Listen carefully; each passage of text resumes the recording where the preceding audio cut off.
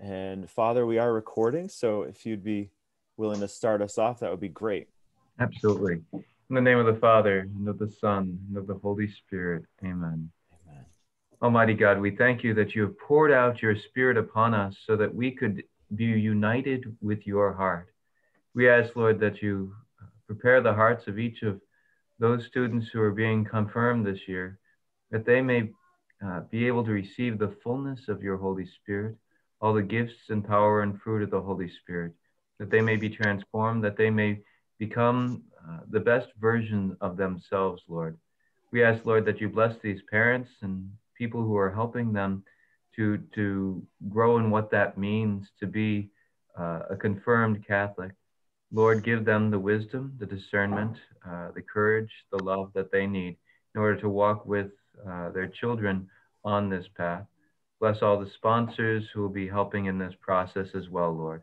We ask that you touch Adam today, that his words may speak your words about the Spirit, and that our hearts may be open to your grace. We ask this through Christ our Lord. Amen.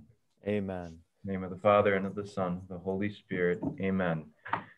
So Adam had just asked that I just start off today just with a word of hope. And especially in the midst of spiking COVID, especially here in New Hampshire. And somebody just told me yesterday that we can no longer go into Massachusetts, without quarantining or a test. And I was like, oh dear. I knew that I knew that I couldn't go to my Thanksgiving because I can't go into Vermont. And now to hear that, it's like, it's just over the border now. And with all of this going on, we can get discouraged. We can lose sight of what's important. We can say, God, where are you? But the truth is, God's in charge. God is a day ahead of us. He has our backs. He loves us so much. And he's bigger than COVID. This weekend, I'm planning on talking in my homily about just how Christ as King of the universe, because this is the feast of Christ the King, how Christ as King of the universe, he's bigger than all this, and that we need to, instead of getting discouraged or despairing, rather look to him and look to his love. It is so easy to get discouraged, but remember, Jesus went into the very depths of death like a Trojan horse so that from the inside out, he could overcome it. He could conquer death. He could conquer sin. He could conquer brokenness. He could conquer sickness. And he has a plan for your life, for your children's lives. When he created you, when he had the idea of you in his mind, he knew you would be here in 2020 in the midst of this chaotic time. And he has a plan for your life. Trust that love. Trust his love for you, and turn to him in the deepest discouragements and trials and struggles that you have, and turn yourself over to him and his love. He wants to help you. In the immortal words of the prophet Forrest Gump, that's all I gotta say about that.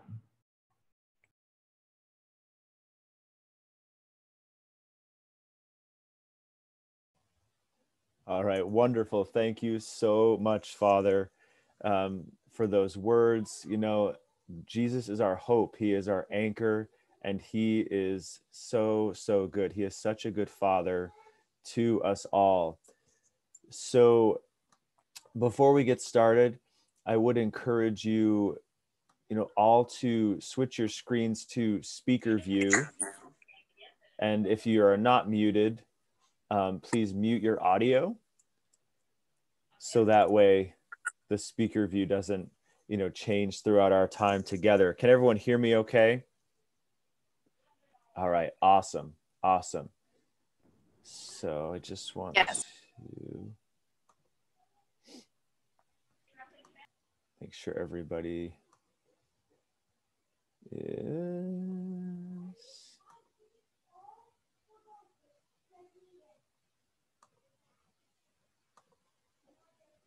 Okay. So today, obviously, we're talking about the sacrament of confirmation. And this is such an important sacrament. And it is a sacrament that I feel many, many times, we take for granted, similar to our sacrament of reconciliation. It's kind of like the gift that we are given by Almighty God, and we forget to fully unwrap it. So today, I want to do some unwrapping, because we have all been confirmed. We all have these sacramental graces in our lives within us right now. And so as we prepare our children, it is an amazing reminder of that truth, that this isn't just about preparing our kids. This is reminding ourselves of God's power that is within us today. That this isn't just something that we receive, that we prepare to receive, that we receive, and it's like, woohoo, that's done. This is something that grows, and the graces continue outpouring in our lives forever, for the rest of our life here on earth. So this is good news. This is good news for us because it's still working in our lives today. So,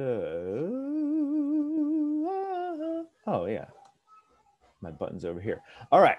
So I share my screen. So the sacrament of confirmation, if I had to do this teaching in one slide, this would be it.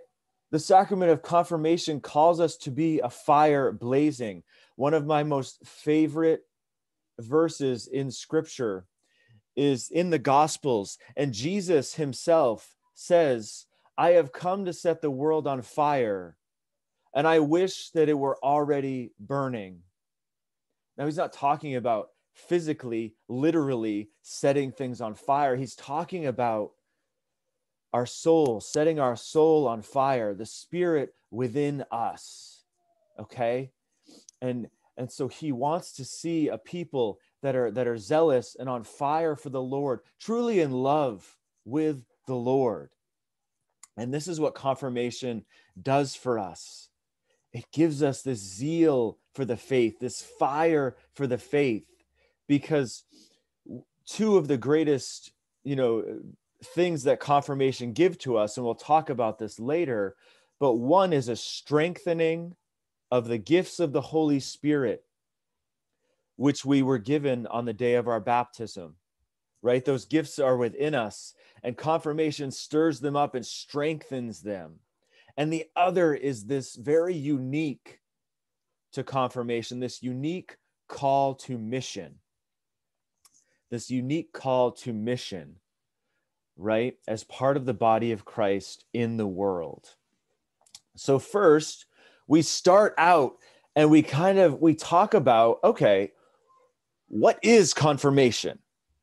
We just got that started already. So in the sacrament of confirmation, just as we see the Holy Spirit pouring itself out upon Jesus on the day of his baptism, he calls us to that same fullness of spirit. Now, we talk about this a lot. Jesus in no way needed to be baptized. He is God. He was without sin. He was not in need of baptism, but he did it to show us the way. He did it to show us and point to this and say, this is the start of everything. Baptism is the beginning. And so baptism, we're going to find this out today. Baptism is very intimately connected with the sacrament of confirmation, because as I already said, in the sacrament of confirmation, the gifts that we receive at baptism are strengthened so that we are prepared to go out and live a life of mission for the Lord. So really, confirmation is a starting point. Confirmation is a beginning. Confirmation is nowhere near the end of our spiritual journey. Okay? So what is confirmation? We go back in the book of Acts, right at the beginning of Acts, we hear about the story of Pentecost. And that's what this image is. Mary and the apostles and all the other disciples are in the upper room. You know, at this point, Jesus has he has risen from the grave. He spent his time on earth, and then he has ascended back to the Father. And so they're in the upper room, and they're afraid, and they don't know what to do next. And so they're in the upper room, they're praying. They're praying to God. They're saying, Lord, you know, lead the way, lead the way. What do we do next? And then in the book of Acts, it's described that the Holy Spirit fills the room, busts open the windows, the locked windows, like a strong driving wind, and rests, tongues as a fire, rest upon all of the apostles and the disciples in the room. And they're filled with this courage that they just can't understand. They can't explain. And all of a sudden they have this love and this zeal. They're like, we know the truth. We've seen the truth. His name is Jesus. Now we need to go tell people about the truth and how amazing it is. And how amazing it is. So St. Peter, there's a reason he was the first pope. St. Peter busts open the door of the upper room, and he starts to tell everyone in the marketplace about Jesus and what Peter has seen with his own eyes and heard with his own ears. And that day, 3,000 people are baptized because of his boldness. 3,000 people are born into the life of Christ, which is the key for heaven, brothers and sisters. You know, that baptism is that entry point into the body of Christ. And that is where we begin to draw closer and closer to our heavenly home. So Pentecost is our own personal Pentecost, where we can walk out of the church having that boldness, having that zeal for the faith, being set on fire, as Christ says in the Gospels, for the faith, so that we can go out and share that with others. The sacrament of confirmation, as I've said before, strengthens our life of faith by the gifts of the Holy Spirit. So these are gifts. We have to remember that the Holy Spirit, the sacrifice of Christ, everything is total gift to us out of his divine love. His love for us is so deep, it is so dear, that he says, you know what? I am going to give them everything they need for the journey. I am going to prepare them and give them the graces that they need to gain heaven, to get to heaven. So, you know, our heaven, you know, us getting to heaven, our goodness, our virtue, everything, you know, that we're able to do that is good and righteous and holy in this world, it is gift. It is by his grace.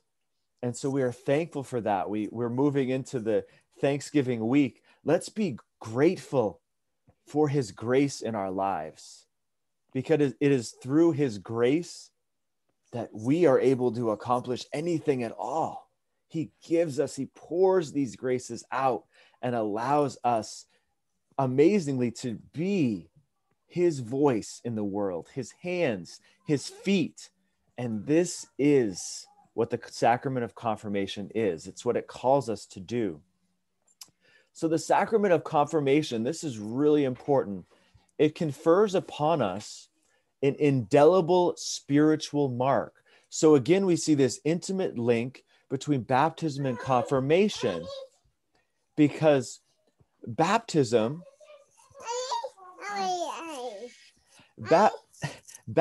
confers an indelible spiritual mark upon us. And likewise,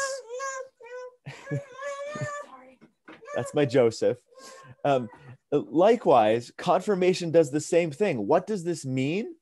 This means that we only receive baptism and confirmation once in our lives, because it places upon us that indelible, that permanent spiritual mark that cannot be erased.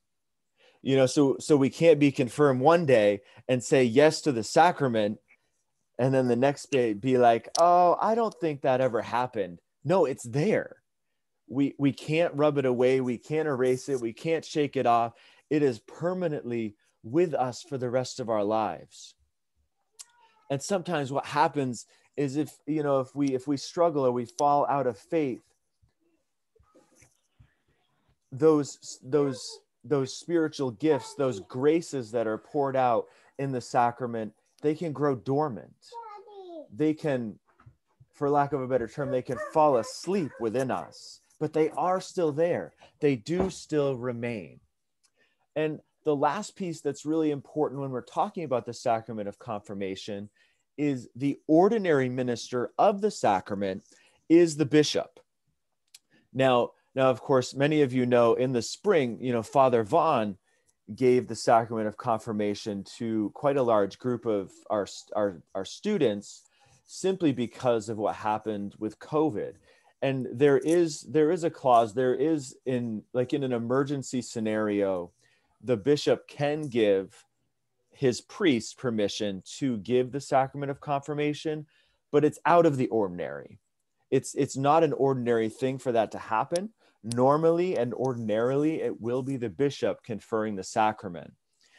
And what that does is, the bishop is the sign of the universal church. And so him coming to confer the sacrament of confirmation upon us really gives us that bigger vision picture. We are not just a part of St. Patrick Parish in Pelham, New Hampshire. The Catholic Church is worldwide. Catholic means universal. We are part of this universal body of Christ. And these sacraments, the graces of these sacraments, unite us to all Catholics throughout the entire world. That is why it's so important our priests follow the liturgy and the prayers that are written to a precise T, to a T, because we can go all around the world and we will hear the same prayers at every single Holy Mass. We are universal church, and that is beautiful and that is powerful, because in the Eucharist, we are all united. That is how we stay connected as the body of Christ. It grows that unity between all the members of the body of Christ. And so that's why frequenting and going to the Eucharist at least every Sunday is so important. It's not just about us. It's not just for, the growth of our personal spiritual life and our souls, but it keeps us united with the body of Christ. And now on the flip side, we have to talk about what confirmation is not, okay? Because there's a lot of confusion about confirmation. And because of that confusion, when our bishop brought the age back to third grade, these confusions kind of just mess with people's heads and say, why are we doing this? I thought confirmation was this. I thought confirmation was that. When the reality is it's not. Okay, so what confirmation is not, it is not a coming of age celebration like a Jewish bar mitzvah. Okay, some people will equate the two things and they are in no way alike or in common. Okay, the bar mitzvah in its essence is a coming of age celebration. Confirmation is not. Confirmation is not. Okay, confirmation does not mark the end of formal religious education. Okay, believe me, if I stopped learning about my faith when I was confirmed, I would not be where I was today. I would not have the faith that I did today. So the growth in our faith, the growth drawing closer to Jesus, it's lifelong. So, we teach our kids in school or at home. It's so important to be lifelong learners, right? And to always have an active mind and to always be learning. Confirmation is is the same. You know, it's not, we don't stop. We don't stop with our faith. We don't stop growing closer to Jesus. There's always a deeper place to learn, a deeper place to grow when it comes to our faith and when it comes to the Lord. Okay. Confirmation is not a rite of passage. Okay. You know, like just like the mark before, it doesn't mark an end. It's not a rite of passage. It's not saying that that individual is now an adult in the church. Don't use that language. Never use that language, because that is as far from the truth of this sacrament as possible. Okay, so it's not the mark of an end. It's not an ending. It's not a rite of passage. Okay, and in you know, when the church is talking about the sacrament, the language they'll use the language, the age of reason. The sacrament of confirmation, you know, it's to be disposed at the age of reason. And, you know, looking at science, looking at, you know, child development, looking at all of that, the age of reason is right around 7 years old. And so that's why, you know, the bishop decided and discerned and prayed for 13, 14 years, you know, this process before this decision was made. That's how long it was prayed and discerned about. That's why we brought confirmation back to 3rd grade. That's the big why, because that age of reason. And another important thing when it comes to confirmation is we want to look at proper disposition, which is an openness to receiving the graces of the sacrament, right? That is another important element when we're preparing our children for confirmation. And so what I found as we were moving through this change is our children, when they're in 3rd grade, they are much more open to receiving the graces of the sacrament. And once those graces take root in our lives, they begin to transform us and they begin to change everything in our lives. So that proper disposition at the time of receiving the sacrament is so, so important. Okay, and the last point, confirmation is not even a ratification of a personal faith choice. And so it's not our children, okay, you're older now, so now you can make the choice to follow the Catholic faith on your own. That's not what it is.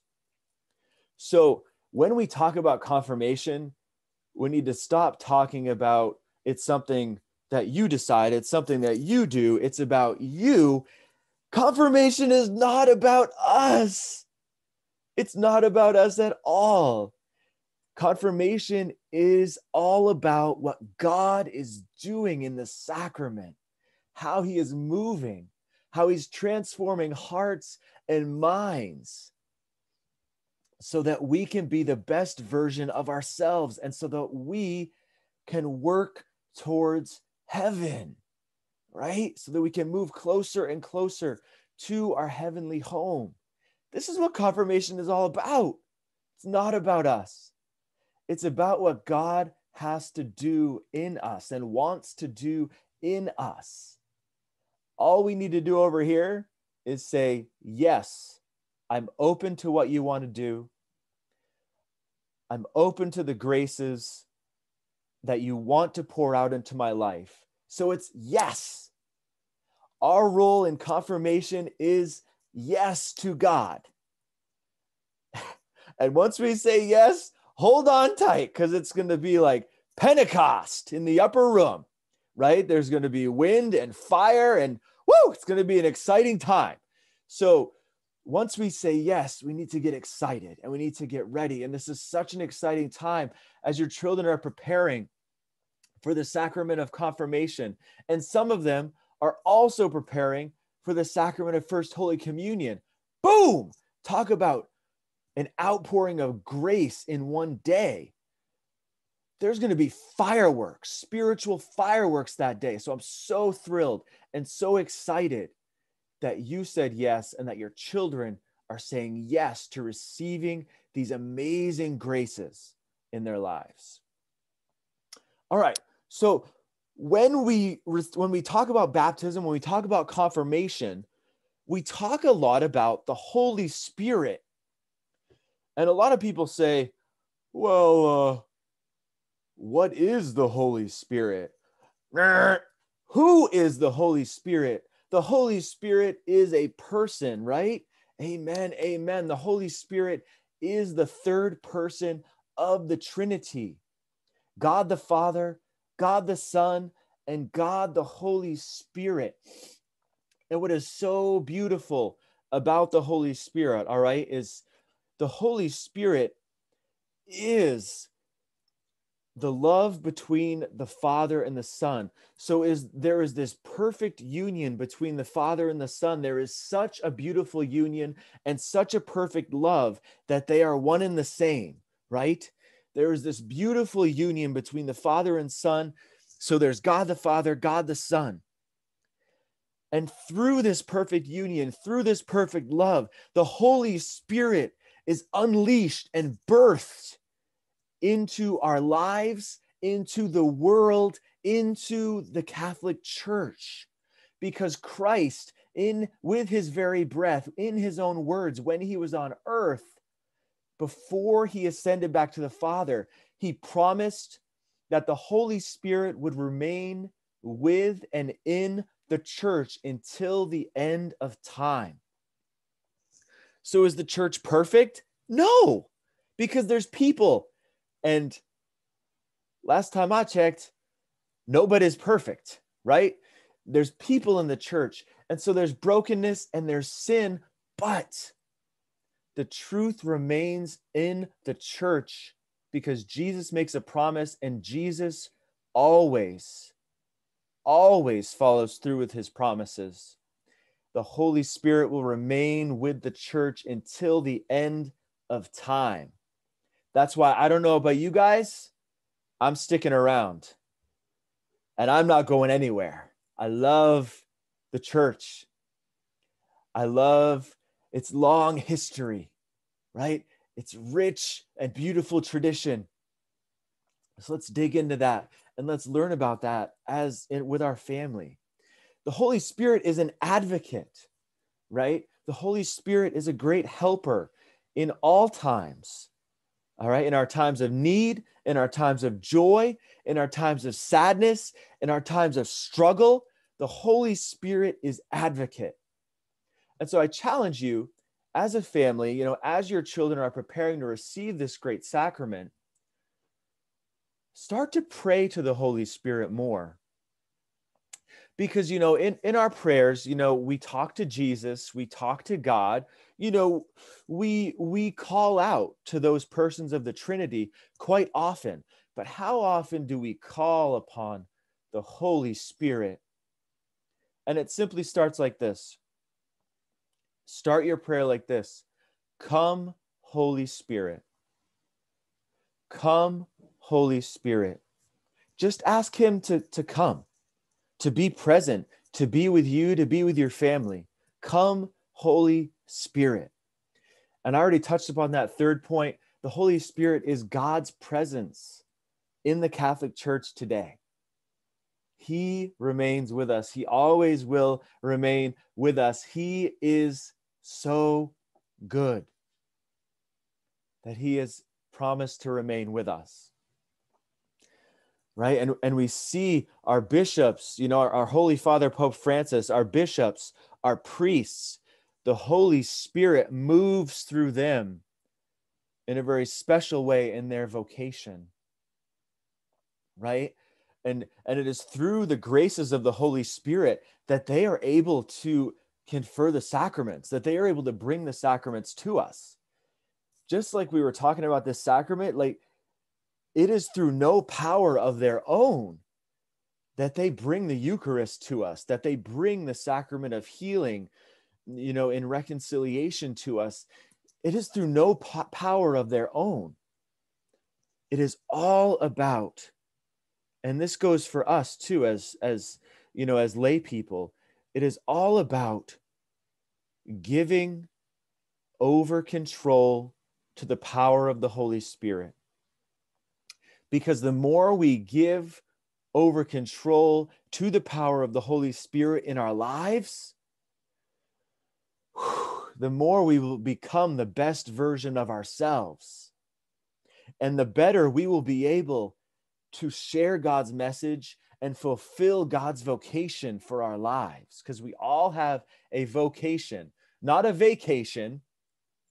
We're not going on one of those anytime too soon. Staycation, right?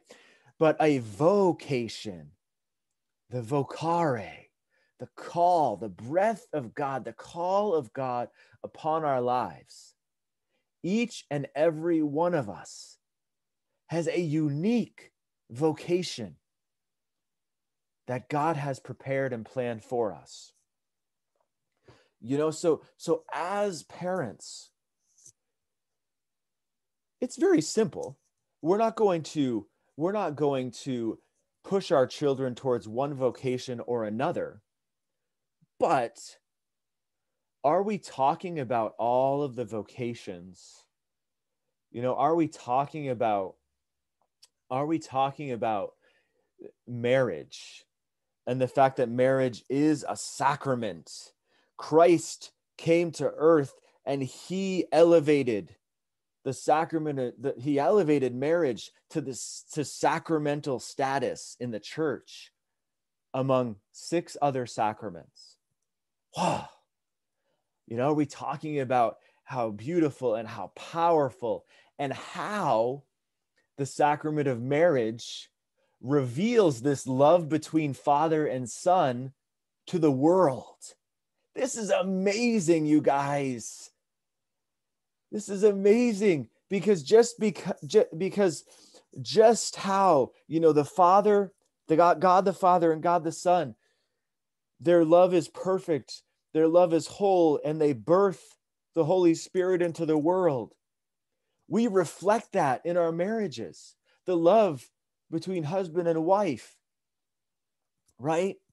Brings amazing and incredible children into the world. What? And God asks us to be, he asks us to take part in his creating. He asks us to be co-creator with him. This vocation is so important. And we need to realize that. Are we talking to our children about the sacrament of holy orders, the sacrament, right, of religious life? Man, hang out with priests, hang out with religious, expose your children to them, and even if it's through, maybe videos they make, or, take a tour of the house the sisters live in. I don't know. The orders are getting very creative, especially in this time. Even our own diocese, they've been having, virtual get-togethers for young men and for young women, just to be exposed to priests and sisters and hear about what that life is like. It's not like they're signing on the dotted line, but if they don't know what it's like, then how will they know if they're called to it and if they are called to choose it or not? So it's really our responsibility to expose them to that way of life, because it is a beautiful, beautiful way of life. The call to priesthood, the call to be a brother or a sister in a religious order, a beautiful, beautiful call to life. So that is who the Holy Spirit is. The Holy Spirit moves and animates us in such an important way. And like I said before, it is through the graces of the Holy Spirit that we are able to accomplish anything. It is through his grace and through his power, which flows through us, that brings us to life. Saint Irenaeus, said, the glory of God is man fully alive. God desires us to be fully alive and to be happy. This is why he gives us all these gifts. This is why he gives us all of these tools to grow in holiness, because at the end of the day, we need to tell our kids, God longs for your joy. He wants you to be full of joy. He wants you to be happy. Well, all right. This is good news. Oh, here we go. All right. So the next thing we're going to do is I found this wonderful video. It's only like 4 minutes long, very, very short. But what I do want to do, and it's going through the rite of confirmation, because if we don't understand what's actually going to happen on the day of confirmation, then how can we talk to our kids about it? And the rite of confirmation is so short that we can watch something and it can happen and we can be like, what just happened? That did not take any time at all. And so what this video does is it walks through the rite of confirmation. And what I will do is I will stop it. I'll stop the video at certain points, because I feel that there are some areas where they go a little too fast. Like there are some signs and symbols that they show in this video that we need to talk just a little bit about to gain an understanding. Okay, so let me get this rolling.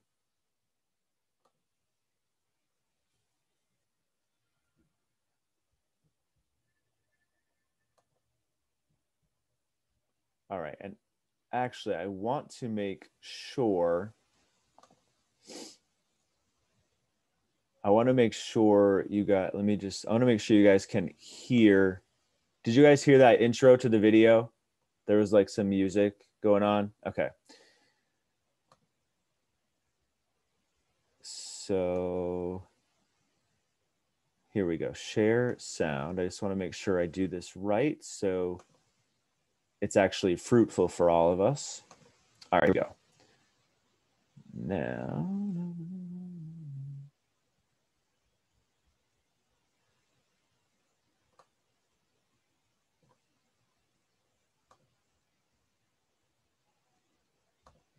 There we go.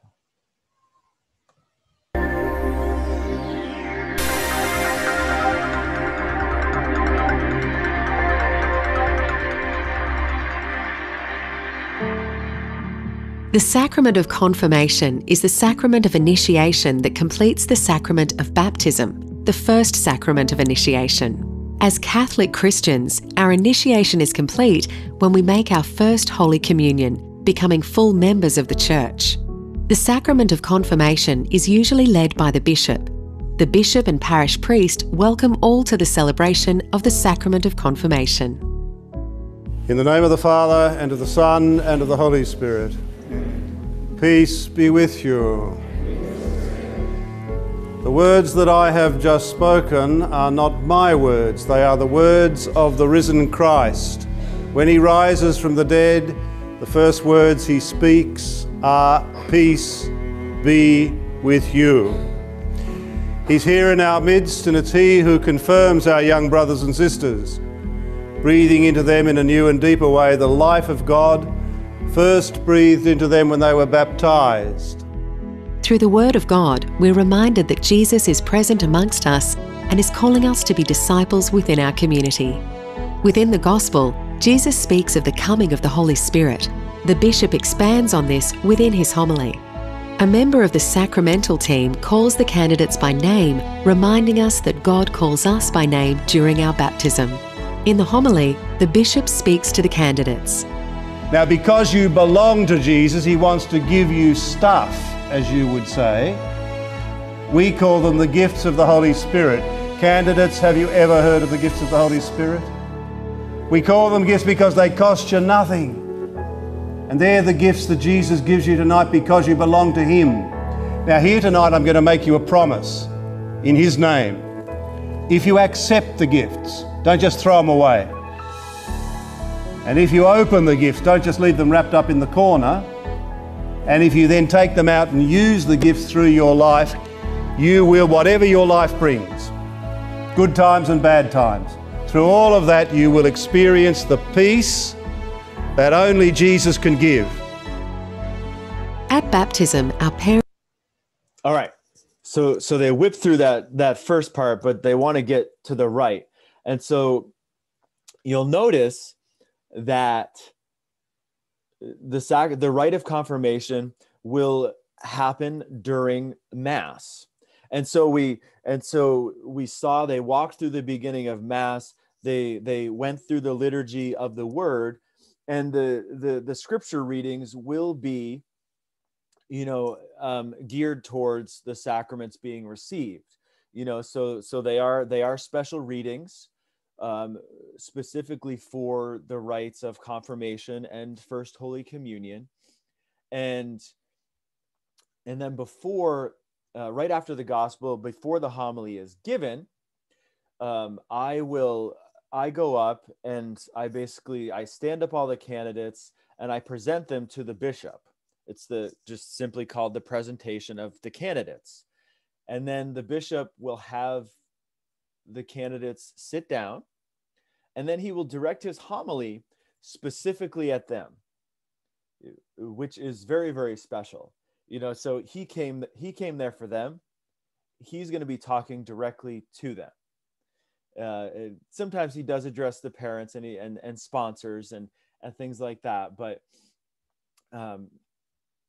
so really, really important. So that's where we're at so far in this video. Parents and godparents make our baptismal promises for us. At confirmation, the candidates are asked to renew these promises themselves. Do you believe in the Holy Spirit, the Lord, the giver of life, who came upon the apostles at Pentecost, and this evening is given to you sacramentally in confirmation? The bishop prays the prayer of confirmation with his hands extended over the candidates. All right, so this is really important. Believe it or not, the rite is just about half over. That's how fast it is. So the first thing the bishop will do with the candidates is a renewal of their baptismal promises. And we as a church, we do this at the Easter Vigil every year as well. And so these are those words, those prayers you heard are probably familiar to you. But as a church, we renew our baptismal vows every year when we come upon Easter. Excuse me. But the candidates will do this same thing in the rite of confirmation, because again, it intimately connects our baptism with the sacrament of confirmation. So that's really, really important. And what the bishop is doing now is also very important. This gesture of laying hands is what he's doing, is what the church calls it. This is a very, very powerful gesture. And the bishop will be praying a special prayer that's included in the rite, calling down the Holy Spirit upon the candidates. This gesture of laying on of hands is a gesture that the bishop or priest uses when they are in a very specific way calling down the Holy Spirit upon someone or something. Okay? Pay attention when you are at Mass, because Father Vaughn will do this same gesture when he is consecrating the bread and wine and transubstantiating it into the body and blood of Jesus. Okay? So really important gesture. All-powerful God, Father of our Lord Jesus Christ, by water and the Holy Spirit you freed these, your sons and daughters, from sin and gave them new life. Send your Holy Spirit upon them now to be their helper and guide. Candidates with their sponsors come forward to the bishop. The bishop anoints the candidate with chrism, saying, "Be sealed with the gifts of the Holy Spirit." The bishop touches the side of the candidate's face and says, "Peace be with you." The candidate responds with, "And with your spirit." Prayers of the faithful are offered for those who have been confirmed and for people. Okay.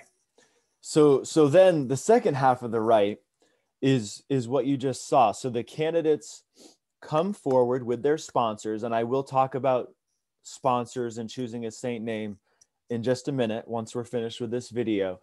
But candidates and sponsors will come forward, and the sponsor will have their right hand on the candidate's right shoulder as a sign to the candidate saying, "I've got your back for life." Okay. And they'll come forward. The sponsor does not say anything. The candidate will come forward to the bishop and say, "Bishop, my name is."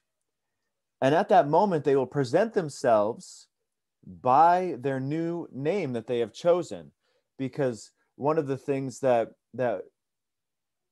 you want to pray on with your children and start doing some research is they will be choosing a patron saint whose name they will take on, and it will become a part of their name. So, example, my confirmation saint is Francis, Saint Francis of Assisi. And so it's not legally changed, but you plug it into your name after the middle name. So my name is now Adam David Francis Castor. Okay, and that's very important because I'll talk about it a little more later. But what I found is this saint really helps to form our faith. We learn from this saint, if we are open to it, and it truly transforms who we are. So it is an important decision for our children to make. All right, so now we're at the prayers of the faithful. Everywhere. Let us pray to The bishop offers a final blessing, and we leave in peace.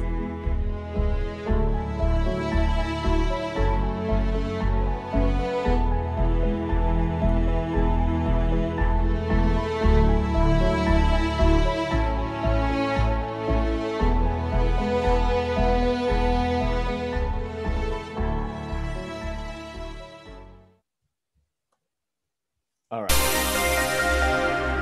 No, thank you. So the only thing that would be different is we wouldn't just leave in peace. We would keep going, and we would go into the liturgy of the Eucharist, and we would have a full Mass at that point. If you were just to celebrate the sacrament of confirmation without having Holy Mass, that's how it would go.